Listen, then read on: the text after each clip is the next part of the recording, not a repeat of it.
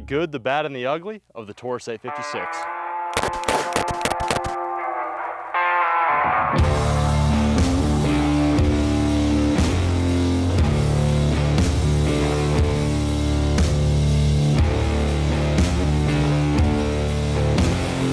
So starting with the good, the Taurus 856 series has 6 rounds of 38, and most guns this size only hold 5 rounds. So we're not just going to cover the Taurus 856 series. We're also going to cover some of the other small frame Taurus revolvers, such as the Taurus 905, which holds 5 rounds of 9mm, and the 605, which holds 5 rounds of 357 Magnum. Now, most of these guns are going to fit in our Icon 2.0 holsters, and my understanding is they will also work in a lot of other Taurus 856 holsters. So if you got a 905, a 605, or an 856, you can use the same holster for all of them. Maintenance is another good thing about these revolvers. They're very easy to maintain. You just have to run a bore snake through the cylinders and then run a bore snake through the barrel. Brush down the ejector rod, get really good around the star, and then get it good where that forcing cone is. Just clean the gun up so that you're gonna get most of that carbon off of it. Apply a little lube and you're good to go. All right, let's go shoot these guns and see how they actually do on the range. So these guns carry pretty well, and it also depends on the type of roll you're using the gun in. If you're carrying this with gym shorts, you obviously want to run it with the ultra lightweight versions, but they suck to shoot. I personally prefer the steel frame guns, and I tend to carry the 856 more in an everyday carry roll when I'm wearing jeans, a belt, normal clothing. So as you can see, this has got the full length grip. It concealed really well underneath my shirt, and that's due to the wing on the Icon 2.0. The holster is really comfortable, guys. I'm biased, but it is the best holster I'm aware of on the market right now. So the trigger on these guns is actually pretty decent considering their price point. So you've got the typical double action, single action trigger setup. So right there, I shot the gun in single action. And if you are trying to get those accurate long distance shots, it does work, but it's gonna be much slower than running the gun in double action only. So another thing I really like about this is you just saw how easy those rounds ejected from this gun. This gun has not been cleaned in over 500 rounds. I've not run a bore snake through it or anything, and those rounds still eject great. Not my J-frames, my Rugers, none of my other revolvers eject as well as all my 856s have.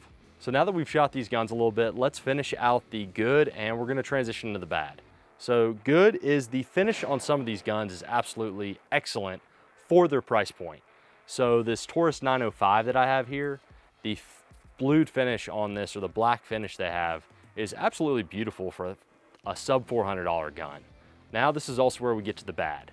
The stainless steel finish they have on most of their guns and the black finish they have on the ultralight is not that great. They're very porous. They're gonna show any kind of dirt, carbon, or scuff marks you may get rubbing them on something like Kydex, where the Kydex actually gets into the finish. It'll come off with a little bit of elbow grease and some gun lube, but it's something you do want to take into consideration. But again, understand these are budget price point guns. So there are a lot of grip options for the Taurus 856, but there aren't a lot of great grip options. So pretty much every Taurus 856 I've seen ships with one of these compact grips. And these compact grips, they fill the hand well for the size. They're very concealable. But the downside is they have a little bit of a tackiness to them that can be uncomfortable against your skin when you're carrying concealed. So you can wrap them in goon tape if you want to improve that aspect. The biggest downside of these grips is they transfer a lot of recoil to your hand. Now here I've got them on a super lightweight gun, one of their ultralight models, and this obviously has a lot of recoil, but you can fire around 150 rounds, or at least I can, through a gun with these grips if it's on one of their 3-inch steel models. It can be done, but it's not fun. Normally a gun of that weight would be pretty fun to shoot at the range. With these grips, again, doable, but it's just not enjoyable. So the Hogue mono grips are another option. They allow you to get a full grip on the gun, but the back strap is exposed and it transfers a little more recoil into your hand than you'd hope to on a 3-inch full steel revolver. This is probably one of the better options out there, but I definitely suggest wrapping it in goon tape because it'll get rid of some of the texture and just give you a little more grip, as well as covering a little bit of that back strap, giving you just a little bit more cushion when you're firing the gun. Another thing is if you're carrying a grip this long, you're definitely gonna need a good concealable holster with some sort of claw. Our Icon 2.0 is perfect for that. So some of these guns ship from the factory with VZ grips. You can also buy these on Amazon or through Taurus' site as well as VZ. I do not like these grips. I've talked to a lot of other people and they've kind of come to the same consensus. They're great when you're dry firing. They seem like a pretty good grip, but when you're actually shooting them, they transfer a lot of recoil into your hand. It's not just the harder G10 material, it's the actual design and shape of these grips, especially back towards where the back strap is. I've got VZ grips on my J-frames. I absolutely love them, but for some reason on the Taurus 856, they just didn't do quite as good of a job. Another factory option is these Taurus. They look like they're G10 or some sort of composite grip. They're really small. These are absolutely worthless unless you have the tiniest hands known to man. I would not want to fire any one of these guns with these grips. It'd probably hurt like hell. So the last factory option that they have at this time is the Viridian laser grips. Now these are pretty much worthless in full light like what we have right now, but they work pretty well in low light. They've got good ergonomics. If you want to see a comparison between the Viridian and the Crimson Trace laser grips for the Taurus 856 series, let us know down below in the comments. That might be a video that we'll do. So now we're going to cover some of the aftermarket grips. Pachmayr makes a pretty good set of wood grips, but the problem is the top portion of the grip is too narrow, so it really gets sharp on the edges with the feel of your hand. And it doesn't feel that bad when you're dry firing, but when you're shooting the gun under recoil, you definitely get a little bit more movement up there than I would like. The bottom of the grip is really thick and fills out your hand, but it also makes the gun just a tad more difficult to conceal for most people. All right, Amazon wood grips. There are a lot of grip options for these guns on eBay and Amazon that are wood from, I believe Thailand's one of the main sources, but I got a pair of these. I paid, I think, almost 80 bucks for them. The fit is horrible. They'd rattle around in the gun. If you're gonna get these and maybe fit them to the gun yourself, you might get a decent fit, but I really don't care for the finish. The recoil, the felt recoil that transferred to my hand with these things was absolutely atrocious. Definitely don't suggest buying random wooden grips off Amazon or eBay. So my favorite set of grips for the Taurus 856 are these Uncle Mike's combat grips. They offer a full grip, they cover the back strap, they do the best job I've found with reducing recoil. Also fairly concealable, again with a good holster. But unfortunately these are no longer in production, so you're gonna have to hunt them down on eBay, classifieds, forums, and they can get quite spendy. If Taurus would partner with Hogue and make the tamer grips for the 856 series, I think that would fix all my complaints, and this category would go from bad into good because it would really help tame the recoil of these guns. The Smith & Wesson J-frames, in my opinion, have slightly less recoil at less weight than the Taurus 856 series, and I attribute that to the actual design of the grips. So the Taurus comes right now in two drastically different sight setups. Most of the guns are going to come with a pinned front sight. Some of the older production guns have a milled in front sight, which it works, but the only thing you can really do to improve that is put a little paint on the front sight or some nail polish. The newest option is the 856 Toro, which has a red dot mounted up here. And we'll cover this more a little bit later, but there are some real upsides to this as well as some major downsides. The pin front sights on these guns are really good and somewhat unique for revolvers, mostly because Taurus actually offers their front sights in multiple different blade heights. So that means you can regulate the gun to your chosen carry ammo in most situations. I'm not sure if all the front sight heights work with all the different ammo out there, but you've got more options you do with pretty much any other revolver out there. That's definitely gonna be something that's more in the good category than the bad. The bad is I really don't like the rear shape of their sight. I find it pretty easy to lose the front sight when you're shooting really fast. I think that's part of the narrow rear sight with its square notch. I really wish this had a little bit of a wider U-notch style sight. If you're trying to shoot really fast, this gun will limit you. I was out at the range a couple of weeks ago and I was doing a lot of stuff with the shot timer, and I found that due to the sights, I could not shoot this gun and have accountable hits at 7 yards much faster than 0.35 split times. And I did the same thing with the Toro, which we're about to do here for you guys in a second. And the Toro shaved times by 20 to 25% just because the sight's better. I always thought the limitations on these revolvers was my trigger control, but it's really how fast I can see these sights. So Taurus is the first manufacturer that has released a revolver from the factory with a mounted red dot option. And it's really fun to shoot, but I have my reservations when it comes to concealed carry. If you put this gun on in a holster, it's not as easy to conceal because you have to keep this dot above your belt line. And to do that, you either push the gun really high up, so it has a very high ride height, as you can see right here, and that's going to force most of the weight of the ammo and the frame above your belt line, causing the gun to want to tip forward, pushing the barrel into your groin, and it's not going to conceal well. Or you're going to have to cant the holster and do almost like a cross draw type movement and carry the holster very center line. It works okay that way, but this gun doesn't conceal nearly as well as a traditional revolver like what I'm wearing right now. So let's get the shot timer. I've got 2 targets down here. We're gonna take one of these targets and shoot it with a Toro for time. We're gonna do the same thing with the standard 856 sights. So I got my shot timer out. We got the iron-sighted gun. 7-yard A-zone is the goal. Not going for fast here, but going for consistent known hits.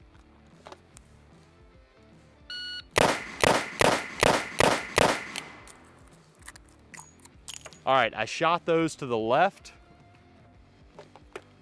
Let's see. My split times on all those are right around 0.4 seconds. So let's see what we can do with the Toro gun now. That screwed up, didn't it? So the timer just screwed up with the gun and I didn't get the full time the first time I shot the Toro. So we're gonna redo that in the lower part of the A zone, show you guys how the hits are.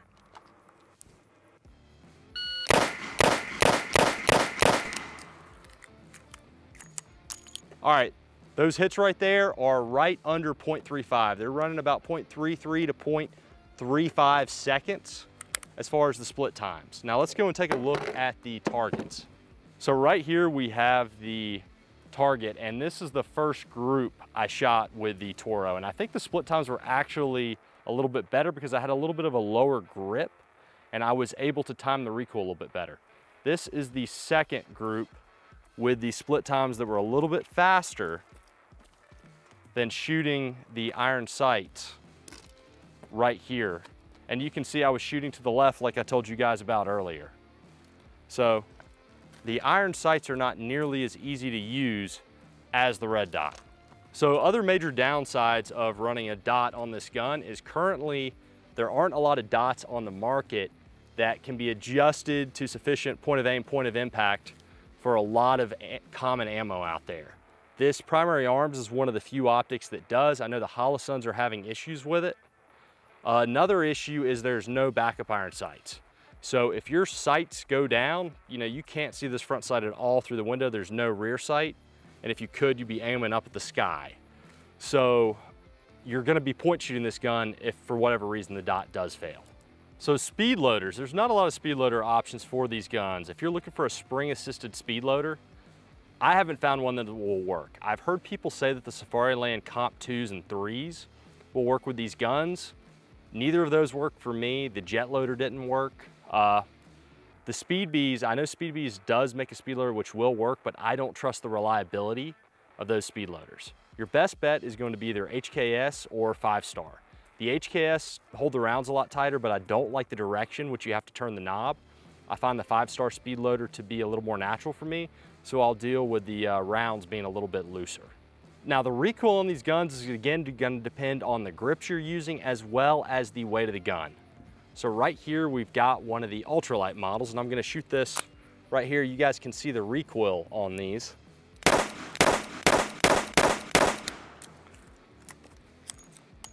Honestly, with these 132 grain bullets, not that bad. You put 158 grain in these, it becomes painful to shoot. Here, this is the 3-inch steel model. And obviously a lot less recoil than the ultralight model. Really comes down to personal preference, guys. But I find the steel to be a little bit more forgiving for most shooters. All right, guys, so now we get to the ugly part.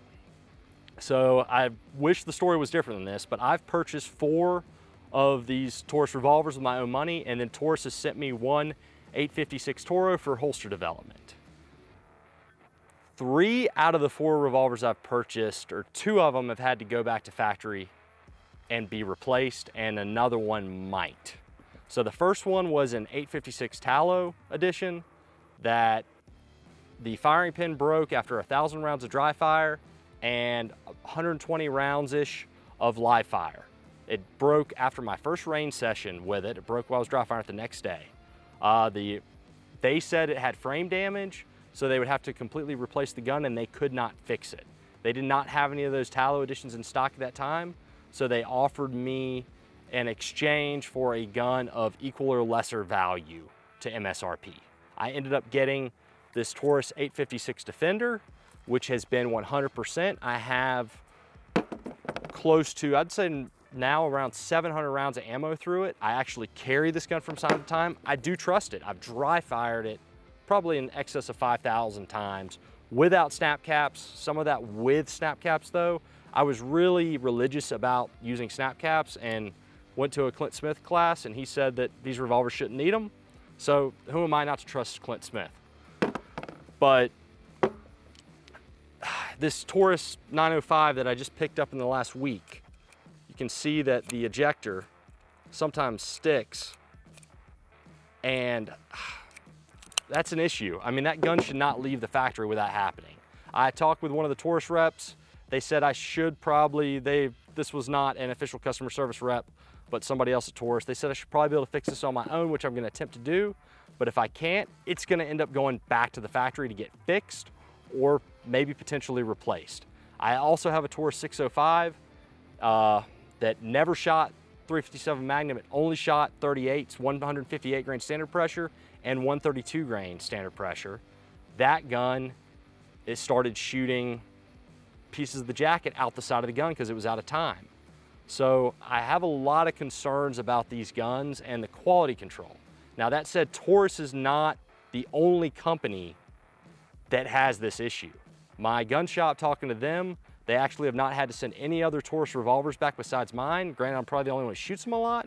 They've had to send multiple Smith & Wessons back, and Ruger is actually the worst of any brand for sending guns back, but they haven't had to send any Ruger LCRs back. So when you're buying a revolver, I think the biggest takeaway is that you should probably buy a Davidson's gun. Davidson's has a distributor warranty to where you'll have to pay return shipping, but if you have a problem like I have with some of these guns, they'll just replace it. So whether you're buying a Taurus, a Smith & Wesson, or a Ruger, I would make sure that it's a Davidson's gun. Talk to your local gun dealer about that. The Taurus 856 has a lot going for it, but there's also some major downsides as we covered. If Hogue would come out with tamer grips for this gun, it would take care of the recoil issue. If Taurus would widen up that rear sight and make the sight picture a lot better, they already offer interchangeable front sight blades, which make dialing in for certain carry ammo much easier. Quality control is probably the biggest thing they need to fix. Really hope they figure that out, but we'll see. Hope you guys have gained something from this review, and remember guys, take charge and carry with confidence.